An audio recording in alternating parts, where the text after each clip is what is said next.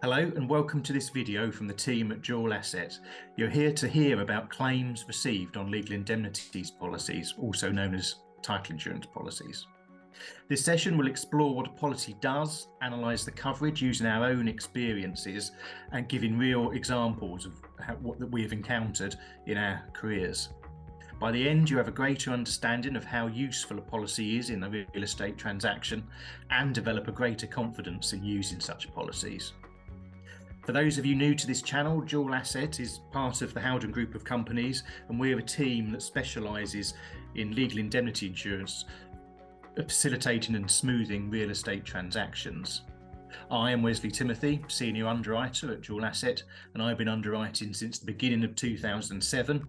Here, I've been exposed to various risks, from restrictive covenants to building regulations and easements, but my peers will know me particularly proficient in water and drainage law. In this video, you'll be hearing from my colleagues Adam Keith, who's head of UK Underwriting, and Naomi Hare, who's head of claims. So Adam and Naomi, tell us a bit about yourselves. Thanks, Wes. As you said, my name's Adam Keith. I'm the head of UK Underwriting. I started in the market in 2011 and have written just about every sort of policy that the legal indemnity market provides, both as an underwriter and a broker across the actual world, so both globally and not just in the UK. I'm Naomi Hare. I'm head of claims at Dual Asset. I've worked in the legal indemnity industry since 2004. I've worked as an underwriter for about 9 years, and the remaining time has been spent in claims. Seen all sorts of things in my time at Dual. So we handle all the claims worldwide for Dual Asset, which means we'll see things from restitution claims in the CEE to excess fundamental W&I claims in America, as well as the UK real estate claims. Thank you both. So let's get started with our discussion. And let's start with that elephant that's lurking in the corner of the room, and that still commonly held belief that the policy isn't worth the paper it's printed on or the pixels that form the PDF. After all, we never pay claims, do we? Is it money for old rope, which would mean very little effort on our part in order to gain a premium very easily? Adam, what do you say about that? I would say that I would get a lot better night's sleep if that were true. It's unfortunately not. Legal indemnity claims are what's known in the insurance market as low frequency, high impact. That means that you get comparatively few of them, but when they do arrive, they tend to be disproportionately expensive to settle. Similar sort of lines would be anything involving things like natural disasters, things that you don't expect to happen every day, but when the claim comes along, it can be quite traumatic. Now, one of the reasons that there is a belief that these policies don't pay out is because they're so infrequent. A lot of people place the policies and then move on and never come across it again. Often it's the buyer of the property who ends up coming to us with a claim. So a lot of the time, the people who place the policies are sellers and they don't see the onward transaction and the onward impact of that actual policy. And that reminds me actually of a time when we perhaps see a spike in claims where the economic there's a downturn of some kind. For example, when we had the credit crunch, I know back when I used to work for First Title, as you did too, Adam, that we saw an increase in claims from some developers who were down in tools and trying to find ways of making money. Yeah, claims can come about from just about anywhere. There is that. When people are busy, they don't tend to think too much about what their neighbours are doing. But whenever things start to slow down and things get more difficult, then yeah, you do see a bigger increase in these issues. Often it's in the more controversial developments that tend to come to the fore at that point, because people are trying to find ways of making as much money as possible in harder times. So projects that may have been in the back burner get moved to the front, and then we end up with more claims than you would expect. Thanks, Adam. So Naomi, are you twiddling your thumbs at the moment? Well, that would be lovely, but it's not actually the case. So since day one of Dual Asset, we've had just under 500 claims, which isn't massive at all when you compare to other types of insurance or some competitors. But at the moment, we've got 72 claims that are open, which include a lot of matters that have come back to life long after we thought we'd sort of settled them. We're also seeing quite an increase in the number of claims that are arising when the policy is about 5, 6, 7 years old. So for, and it's usually homeowners that would see it as money for old rope. But when the property changes hands, a neighbour that you got on quite well with might not like the new owner of the property, and that is what's sparking a lot of claims recently. And when you said about the downturn in the market, we're definitely seeing people's attitudes changing quite considerably. Everyone seems more litigious these days. It's starting to feel a bit like America. So everyone wants to sue everyone else, counter-sue, sue, really up for a legal battle, and that's quite hard to manage sometimes.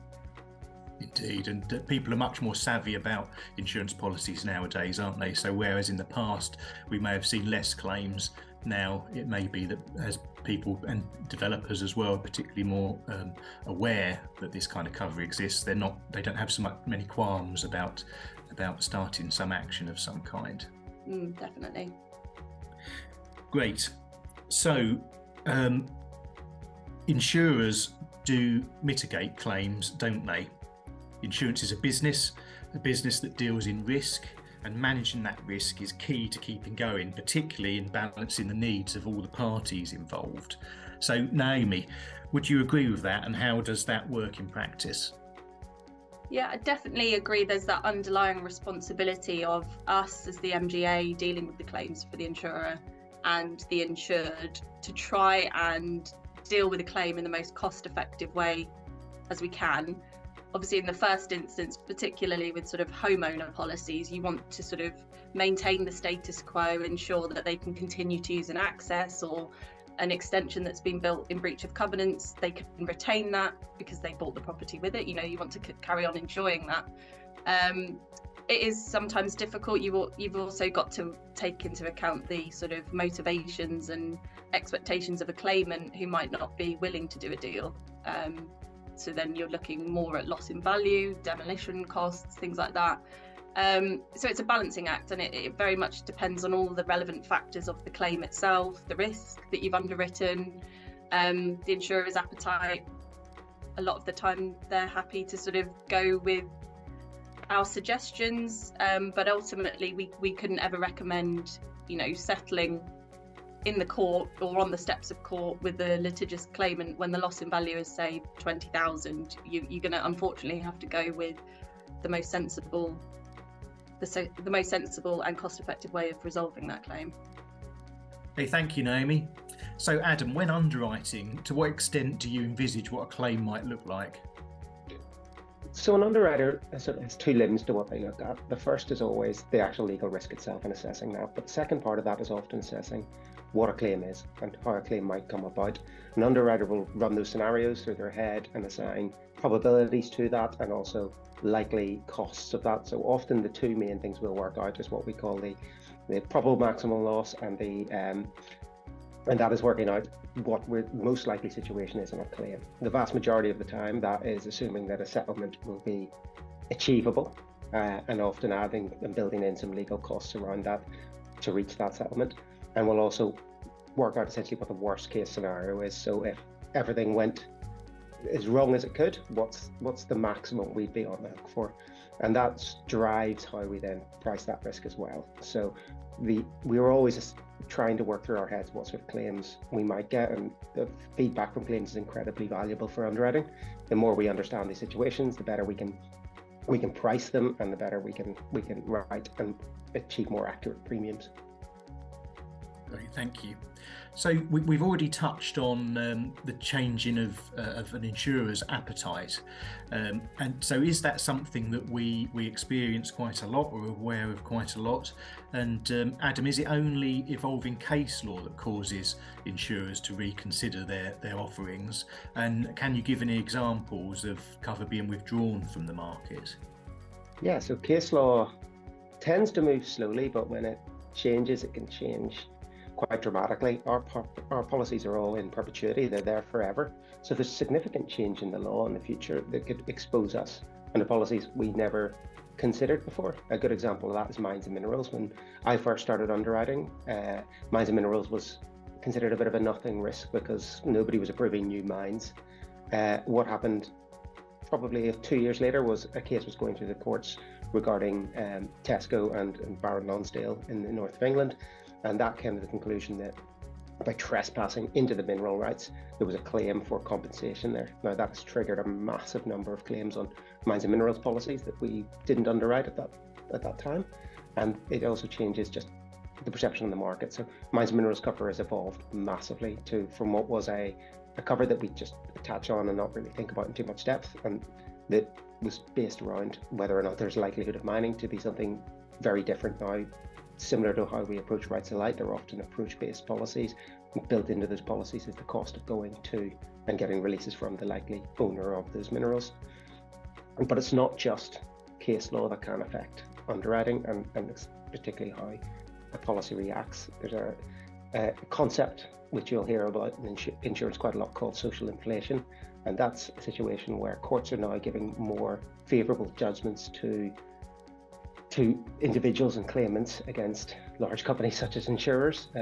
It drives up the actual cost of settling claims far higher than we would normally expect, or how a lot of our policies were written in the past. So we have to take that into account and understand how these things evolve going forward.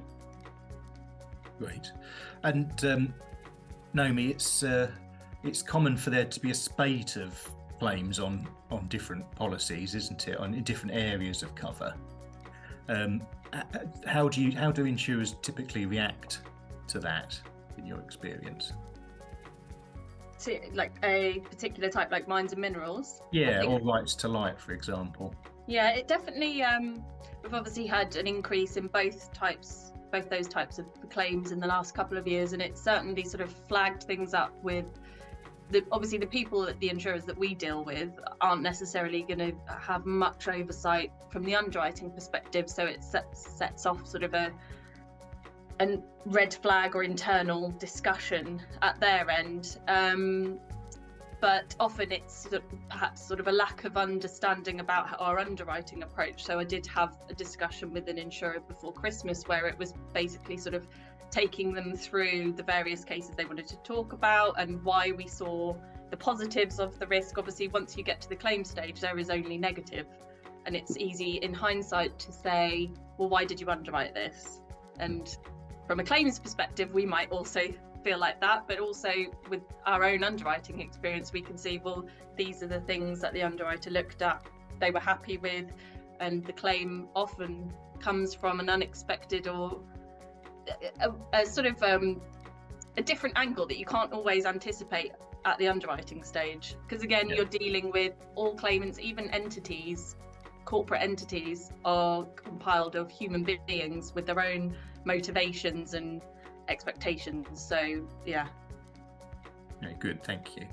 Yeah, and so speaking about how you deal with a claim, so a claim on the same subject matter, again perhaps minerals or rights to light or any other topic, would you deal with it in the same formula each time, and what factors make for a different approach in solving an issue? I think you've touched on it there when you've spoken about personalities. Yeah, so that's your sort of variable element to the approach. It will depend on the case that's been underwritten. A lot of the time there's going to be a lot of tick boxes, this and that, and this is how we'll deal with the claim because that's how we usually see them being resolved. So we'll have a similar approach. It will usually be defend if we can, and then maybe alongside that, or instead of try and negotiate with the claimant to get a negotiated settlement. And again, going back to that point about maintaining the status quo, obviously there's a title defect, you've got the insurance, hopefully the insurance can resolve the matter and allow you to continue to live in your house as you were, or develop the site as you'd planned. It really is that third party unknown. I mean, we do obviously keep a record of what we call active beneficiaries. So there are people and corporations that we're aware of at the underwriting stage and whose motivations you can kind of anticipate at the underwriting stage, but obviously that list grows because more people come out and might have lots of land holding in certain areas that could affect future underwriting. So for the most part, we will try and follow a similar structure depending on the risk, and sometimes there's overlap across risks, like I said, so defend and negotiate. But trying to suss out the claimant early doors is quite important to how your approach and formula is going to work out. Sometimes people change halfway through. We've had that on a claim last year that we settled just before Christmas. We got so far and things sort of went wildly off the table, and then got worse as we got towards settlement, and we ended up sort of settling at a subpar level, but you know, it allowed the insured to continue with their development as they'd planned. It just wasn't as good as it's looked at the beginning. It's that unknown third party element really that can skew how you deal with a claim. Great. And that's one thing we can't underwrite. I mean, I've been surprised many times by underwriting what I think to be a simple belt and braces cover, and only to be surprised by a particular personality in the neighbourhood a few months later. Okay, so we've touched on various ways of curing a claim, of dealing with that process, and there are numerous ways, as you've just said, of doing that. However, sometimes it is with a heavy heart we simply have to pay loss in market value. That is by far the best route to solve a particular claim. And we've seen many cases in the media where a boundary dispute, for example, far exceeds the monetary value of a piece of land. And if you wouldn't mind indulging me, I'll just quote some case law here. One is a speech from Lord Hoffman in a case I used to lecture on, Adam Wibberley and Inslee, where he quotes some, it makes a reference to Shakespeare actually, which is why I quite enjoy it. Boundary disputes are a particularly painful form of litigation. Feelings run high and disproportionate amounts of money are spent. Claims to small and valueless pieces of land are pressed with the zeal of Fortinborough's army, which I think kind of sums up what you've been saying as well, in terms of what we get when individual personalities come to the fore in these kind of cases. But interestingly to me, this was kind of echoed in a speech by Lord Justice Briggs in Palmer and Upton, who also cites Hamlet by saying, While to my shame, I see the imminent death of 20,000 men that, for a fantasy and trick of fame, go to their graves like beds. Fight for a plot, whereon the numbers cannot try the case, which is not tomb enough and continent to hide the slain. Oh, from this time forth my thoughts be bloody or be nothing worth. So it seems to me Shakespeare tends to base a lot of his tragedies on boundary disputes. So back to the gist of what we're doing. Have you, Naomi, got any examples where market value is the obvious choice of solving a claim? Yes, and as you said earlier, your heart does sink sometimes. Often if you've been trying to negotiate with a claimant, there's been a few occasions where we've said, look, we're insurer backed, we'll give you what you want, just give us an easement or allow us to maintain our extension, which was built in breach of covenants. But sometimes it's either just a flat no from the claimant, or from that mitigation point, it's going to be so much cheaper, because indemnity is compensating the insured for the loss of something that they had. And if the value of that asset is £10,000, there's absolutely no way we can justify to the insurers to spend 50,000 litigating on that point, or even paying the claimant 40,000. You know, sometimes if there's a very small buffer, we might recommend, you know, it's only worth 15, the claimant will take 20. We think the best resolution is going to be paying that 20,000. But early on, so when we sort of assess claims, I mean, pedestrian access claims are going to be the easiest example for this piece. If it's a secondary access to the back of your property, it's probably not going to hold a great deal of value to the overall value of the property. So we tend to get a valuation early on to sort of provide a context for how we'll deal with that claim, similar to adverse possession as well. We like to know the value of what we're trying to negotiate for, because we don't want to spend £20,000 and then work out at that point that it's only worth 10, 15. So loss in value, we do try and tell people quite early on, because our experience has shown how upset people can get when we've got to the point where we can only settle for loss in value. We try and manage those expectations in our initial coverage letter, where we say what we're going to do throughout the life of the claim, if we can anticipate that, but ultimately say we can't guarantee this will work, and it might be that we have to compensate you for loss in value. Thanks, Naomi. So how would you typically calculate what the drop in market value will actually be as a result of conceding a claim? Okay, so at the point where we decide that valuation is required, we will either directly or via the insured or their solicitor retain the services of a RIC surveyor to carry out a red book valuation of the property. And for the contentious cases, we will tend to get two valuations to compare if we expect to have some argument about what the figure actually is, but always at least one. It will be a professional report. And the basis for those instructions are going to be the unencumbered value, so the open market value of the property, assuming there's no risk burdening the title, specific to what we've insured. So access, for example, full rights of access. And that will sit against the encumbered value. So if we are in a position where we have to concede vehicular access to the property, it's going to be the value, again, on the open market, on the basis that there's no vehicular access to and from the property. And then the difference between those two figures is your diminution, your loss in value. And that is what what we refer to as the catastrophic loss is going to be. It's not always catastrophic. Again, I went back to earlier about what the relative value of the asset or easement is going to be. But so it's going to be an expert report, and it's either at the start, so it frames how we deal with the claim, or perhaps even negotiations with the claimant. We've had a couple of claims that have sort of reached the point where we're going to compensate the insured. And once we get that figure, we'll say to the insured, right, this is the figure. Why don't you offer this to the claimant?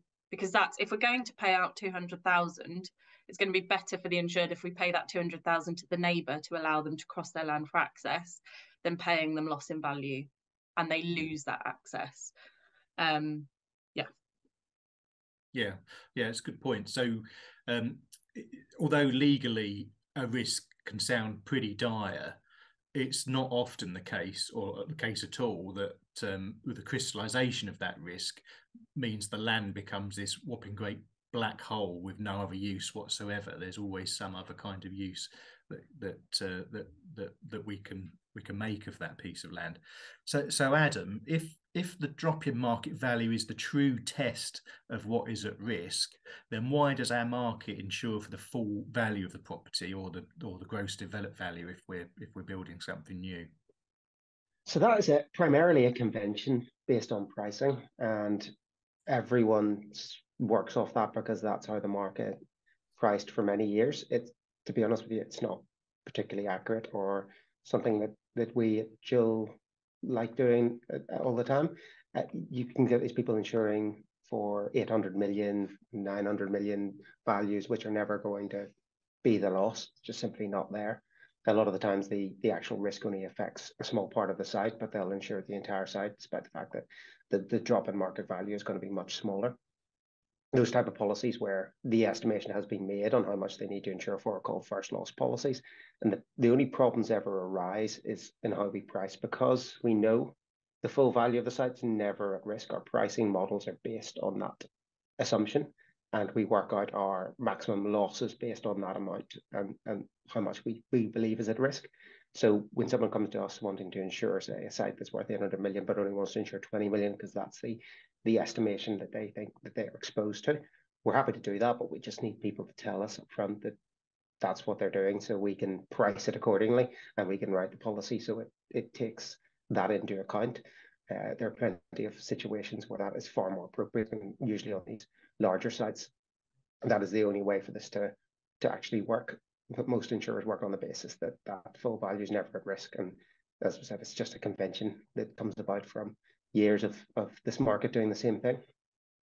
So it's worst case scenario and covering a risk, even though conceivably it won't ever get to that extent. Yeah, it's one of those things that if you're the one who's making the call for the client, or the client's making the decision of how much cover they want, it is better to be on the safe side. You don't want to get there and go, well, we estimated the claim to be 10 million and we only insured for 10 million, but the claims actually worked out as 12 million. Well, your client's 2 million out of pocket. Is that but the idea of these policies is try and remove the financial risk. So there is a confusion of why you would then create a financial risk by potentially underinsuring and at a guess of what could go wrong. Like we said, very few people get much experience of these legal indemnity claims. We are the ones who see the most of them, and if you're making a guess of how much that claim is going to settle, I'm sure now we could pull a file out that says that it's actually far more than that. And it happens.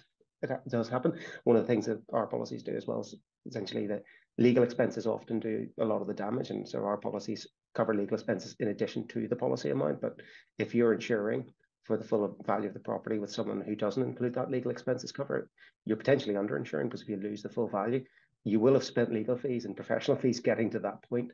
So again, you'd be out of pocket and that sort of thing. So you do need to make proper decisions on whether or not to be completely safe and fully protected, or to run that potential risk. It's usually a very small and remote risk.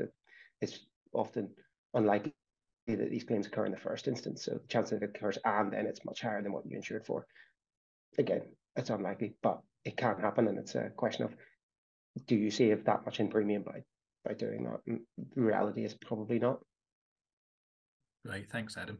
And that actually leads me neatly into the next point. So we've spoken about loss in value, but what other kind of losses should be dealt with by a legal indemnity policy? So legal costs, as you quite rightly raised there, perhaps damages to an injured third party is the usual kind of loss we might see should a restrictive covenant case get to the Lands Tribunal, for example. So Adam, in terms of those legal fees, how do you assess the potential cost that a claim might bring when assessing cover? How do you make that calculation? So as I sort of mentioned earlier, when the underwriter's looking at these cases, part of that is assessing how a claim might come about, and it's working out how you would go about settling that claim, the cost, the time, the expense. Obviously, we've got great amount of data from the claims team on how much legal expenses usually are incurred. And we often add a bit more onto that to be on the safe side, because you never know if you get a particularly tricky one, or one of the situations that Naomi described where you've got someone who just isn't in a rush or wants to go back and renegotiate it when you thought you got to a settlement, that starts adding up those legal costs. So legal costs and settlement costs are kind of where we sort of price our actual potential maximum losses at. We decide that amount, and we price that into the policy, and the understanding that only a certain percentage of these will come to an actual claim. But we have to build in that sort of worry that you're going to get a particularly litigious claimant who will want their legal fees paid for a lot of the time as well. So, I mean, you've looked demographically around. Are you going to be dealing with a high street law firm, or are you going to be dealing with a sophisticated landowner with a very expensive legal team who will want their costs covered as well to get any agreement for a release? So it's understanding the potential claimants and pricing that into the policy is really important. Great, thank you. So Naomi, Adam has already touched on the fact that the importance of checking whether the policy that an insured has causes the fighting fund to diminish as that battle rages. Is it your aim to sort out a claim as quickly as possible to minimise those costs? And what's the average amount of time to deal with a case? That is a tricky question to answer, because no two claims are ever the same. And so I think there's sort of a misconception that a claim that is settled within 3 months is going to be cheaper than a claim that's settled in 12 months, because obviously it depends on, as Adam said, the law firms that are involved, the area that the property or asset is in. Obviously, we want to get claims settled without any unnecessary delay, but sometimes it's just not that simple. There could be a lot of back and forth between the two sides, especially if you're trying to defend a claim. There's a lot of evidence gathering. Obviously, we're conscious of the fact that on the majority of claims, especially where authorised expenses are sort of a separate line of insurance on top of the indemnity pot, that isn't diminishing the insurer's lifetime risk on that policy, which is the policy limit itself.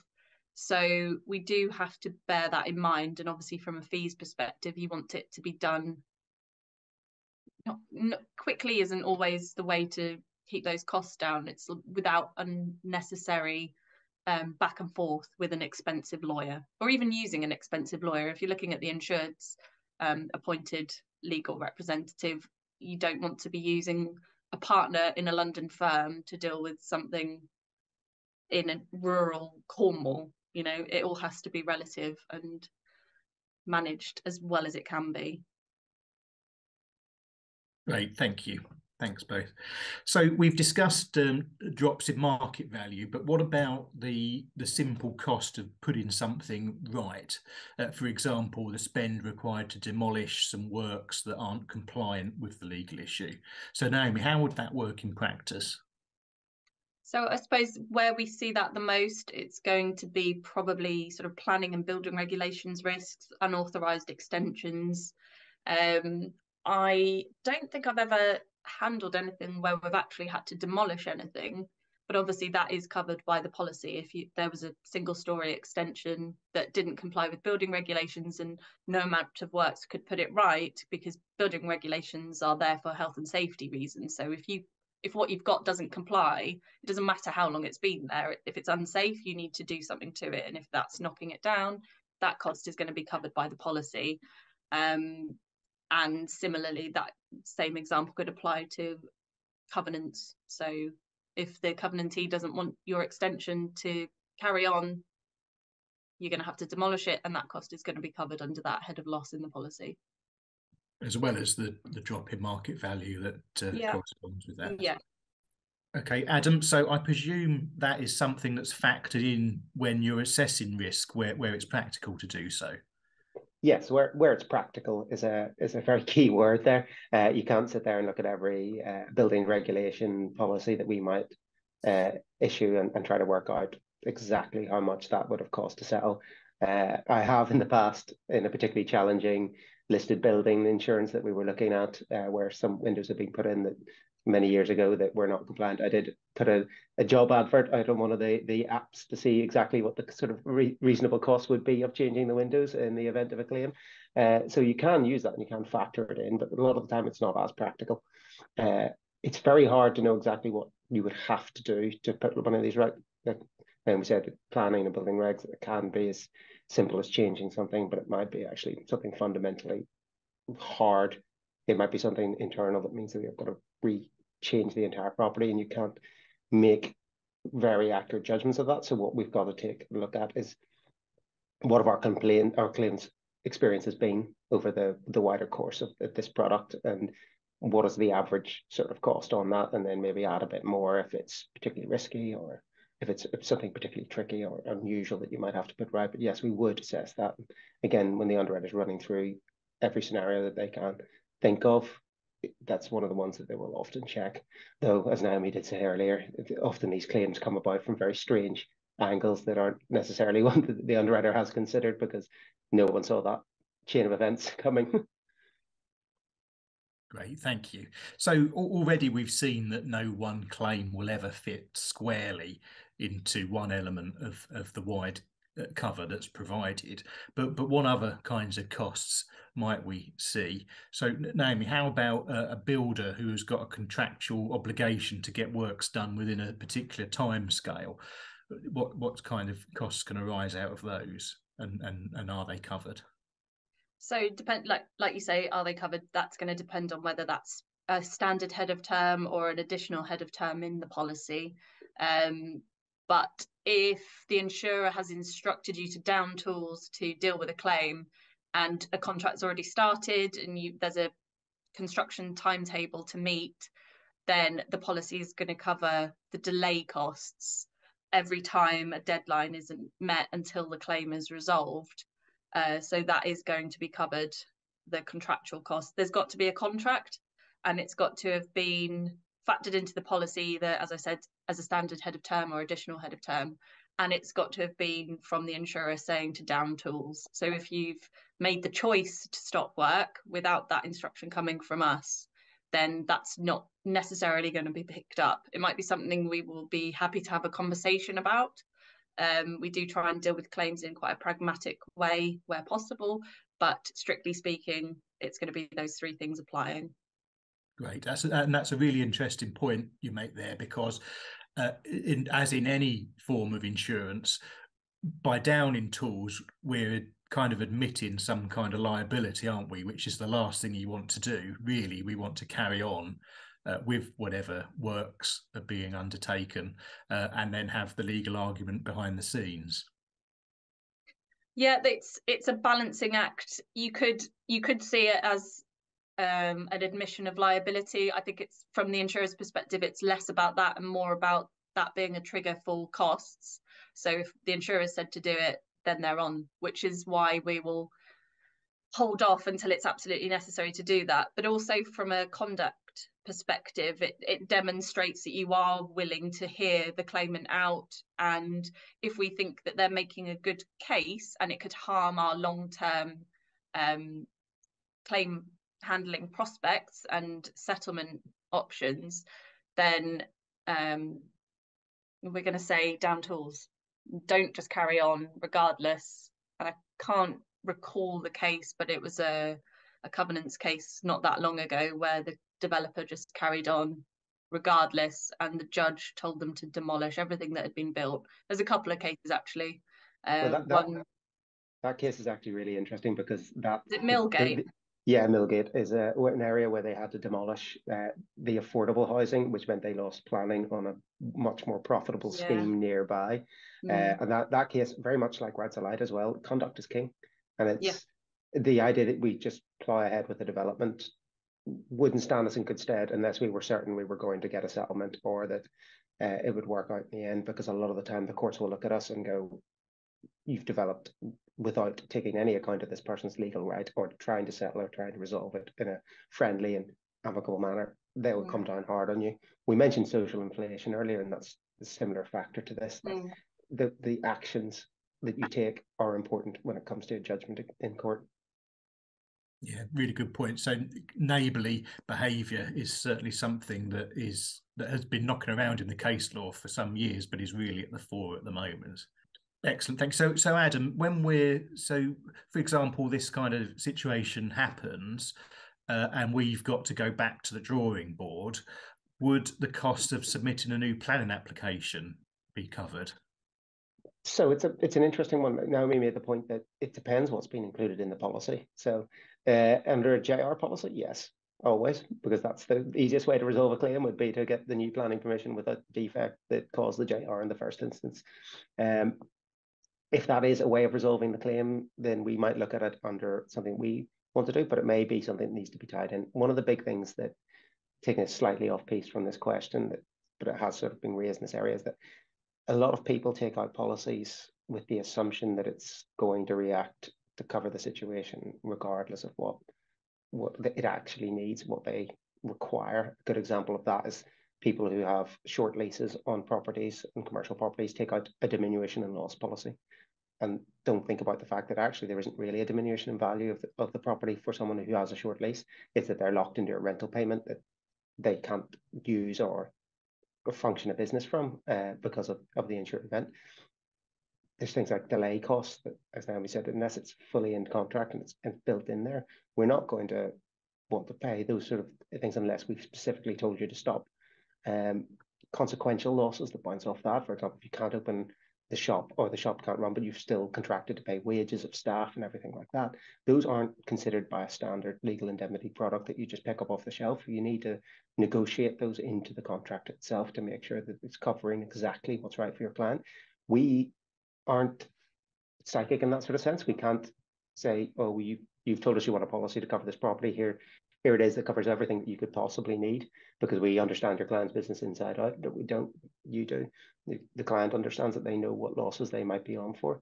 If you're picking the one size fits all off the shelf, it's not going to do that. It's supposed to be a starting point. It often worries me when I send a draft policy out and the person says, yes, you put that on risk. And if we really considered that that's going to cover what it is, I've taken a best guess as an underwriter, but it's almost, I'm expecting changes to come back, and when they don't, it can be a very concerning situation of whether anyone actually read what's included in loss in the policy. Yeah, that's a key point as well, isn't it? So where whoever is arranging the policy understands the value of it and what it does for that particular transaction that they're dealing with at the time, is that going to be communicated to the ultimate person who owns the policy? I mean, this is probably the biggest challenge we face in insurance, is the transfer of information from the insured to the actual insurer themselves to understand exactly of what we need to be covered. If you get into a claim in these situations, the worst thing you want to come across is going to realize the policy doesn't do anything that it's supposed to do for you. That it doesn't meet your expectations, and that's going to fall on the responsibility of the person who arranged that, and their probably professional indemnity cover, because they've said that this policy covers them, and it necessarily doesn't. It's not something that we can, particularly in commercial policies, we can't assume that they're going to need this head of loss, or they want this type of cover. It's not practical in terms of an underwriting point of view. We'll always send out a first and best guess, and then expect them to include what they need. Great. And on that point, I've been aware over my career of some very unusual claims being made on some of our coverage. For example, there was one occasion where we'd provided cover for drainage rights, so there was a lack of drainage easement on the property, and the insured phoned the claims team at the time, not Naomi's. At this point, it was asking for the gutters to be cleaned out. Have you got many of those, Naomi? Oh, I mean, it does tend to be the building regulations policies that attract the highest number of claims and queries. Again, it's about point of sale, isn't it? And how much advice has been given at the time, given how fast-paced conveyancing is, particularly of resi properties. There's not a great deal of time to go through a policy and say what is and isn't covered. And however sort of clear we think we might make it in the policy, we still get calls about, you know, windows that don't close properly, doors that don't fit the frame. I had someone call at a previous employer because rats were coming up the drain pipe into the bathroom. They had a building regs policy. So yeah, it's usually the wild claims that are made against policies that have nothing to do with that particular issue. That are the interesting ones. You think you've heard all the reasons why someone might want to make a claim on a building regs policy, and then you get another call, you're like, didn't actually see that one coming. But yeah. Well, thank you very much, both. So how about you tell us some more about one of the most interesting or fascinating cases you've come across so far? Adam. So for me, the most interesting thing about this job is that you never really get 2 days the same. All the risks that you see, while fundamentally similar type, they all come with different quirks and something unusual. I think for me, underwriting wise, is finding out about strange old and particularly ancient laws that still affect modern day. So before I started underwriting, I had no idea that there were islands off the coast of Scotland where Danish law still has some primacy and effect. There are parts of Ireland and Northern Ireland where old Celtic law is still in effect and can still cause issues. Probably one of my favourite cases that we've underwritten recently involved a site in London which is built on an old graveyard. Now the bodies had been removed when the site was developed, but technically when they were redeveloping it, there was a chance that there may still be someone there who was unrecorded at the time, and it might be that somebody comes forward in the future to say that that's one of their relatives, and under the Burial Act. That essentially means that that building has to be removed and it has to be restored back to a burial ground. So yeah, I love those sort of cases where you get those old bits. You've got streets in London that, if they predated the Great Fire, are actually owned by the City of London. They're called charter streets, and fascinating to find out all these little quirks, and they still cause issues for modern developments and just general life in London. Probably one of the more remarkable ones is there's a skyscraper in London which is built on land that nobody knows who owns it. It's been unowned for close to 400 years. Nobody can trace who owns this area of land, and there is a possibility that someone could come in the future and say, "This is my area of land. Get your skyscraper off of it." Yeah, there are some. I mean, I remember a few years ago, not so long ago actually, when Lavatory sold their headquarters in London, I think to the London School of Economics. During that transaction, they realised there were parts of the Lavatory building that were unregistered. I thought it was particularly fascinating. Naomi, how about you? I did try and rack my brains, but I think what stands out for me the most is people's capacity for drama and litigation. I think I get to a point in my career where I've seen the most contentious argument, usually between neighbours, usually about access, and then people come along who are just so unwilling to be neighbourly, and will battle to the death, to go back to Shakespeare, over such little matters, a shared passageway, and people will spend thousands and thousands arguing about it and won't see reason or try and think of it, approach it logically. And I think for us it's difficult because we're not emotionally tied to the property or the dispute itself, and so that's what drives it. But it's always sort of people's unwillingness to be reasonable which fascinates me, and how sometimes no amount of money will get them to a position where they're willing to concede the point. And I find that frustrating sometimes. I like the claimants whose MO is just to make money, because you know where you are then, and it's just a horse deal. You're just trying to negotiate that settlement figure, and they're easier to manage, I think, than the people you can't suss them out what they want, and no amount of money will get them to concede the point, because they're so entrenched in their own principles, often with changes of use and new developments on their doorstep, the sort of NIMBY character. And you think, you're also on a new estate, but you don't want any more new estates around you, and the more new estates you'll get more NIMBYs. But yeah, it's people, I think, for me. Human beings. Always reminds me of the people that move to areas where there are loud clubs and then get the club shut down because it's too noisy at night. Yeah. You moved there. You made that decision. Great, thank you both. So I think we've covered an awful lot of ground there, but still only really scratched the surface. But going back to our first discussion, hopefully for the audience, we've demonstrated that claims are paid under legal indemnity policies, perhaps not as often as motor insurance, for example, but significantly more expensive. And Naomi, I know for a fact that my underwriting files have definitely kept you busy in recent years. But from our point of view, we do welcome those claims, don't we? Well, as someone who really enjoys receiving a salary every month, I definitely welcome claims, and I do love seeing your claims, Wes. But yeah, I think they're a great tool for testing your policy wordings, your underwriting philosophies. You'll see things from the front end.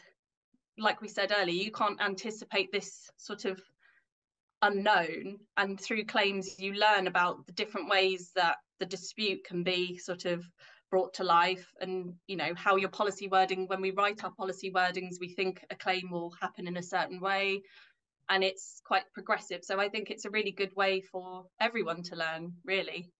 I mean, I still after 19 years will learn things that I didn't know before, because a claim happened in a different way than you'd expect at the underwriting stage or even the first stage of the claim. So we definitely welcome claims, and we can say hand on heart, we pay claims. And while we might not have as many claims as a motor insurer, they do happen, and they are costly, and they are, it's difficult when you're talking to an insured and their claim is being declined and trying to explain why the policy had value for money at the transaction stage. They don't care about that. That's in the past.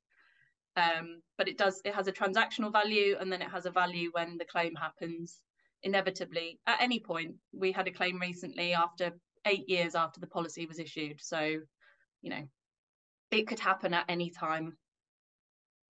Great. Yeah. So, I've obviously had claims on my files over the many years I've been underwriting, and I know that when I had my first few, I felt rather sick about it.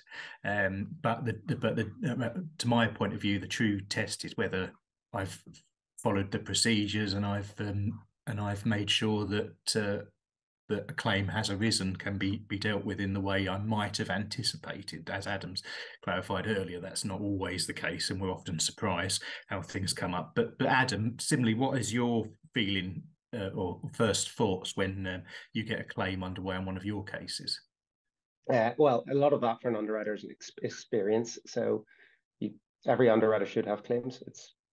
It'd be strange if you didn't. I'd be worried that they weren't underwriting close enough to the line of where we should be operating. If you're only underwriting things that never end up with a claim, you're not doing anything great for the business. I think I remember my first claim at Joel being a rather panicked affair, and then looking up the file, checking whether or not what I'd done wrong, that ended up getting there and find out it was a chancellor repair claim, which was still incredibly rare, and I still don't know how I managed to get that. I think I ended up having 2 chancellor repair claims, which is fairly remarkable.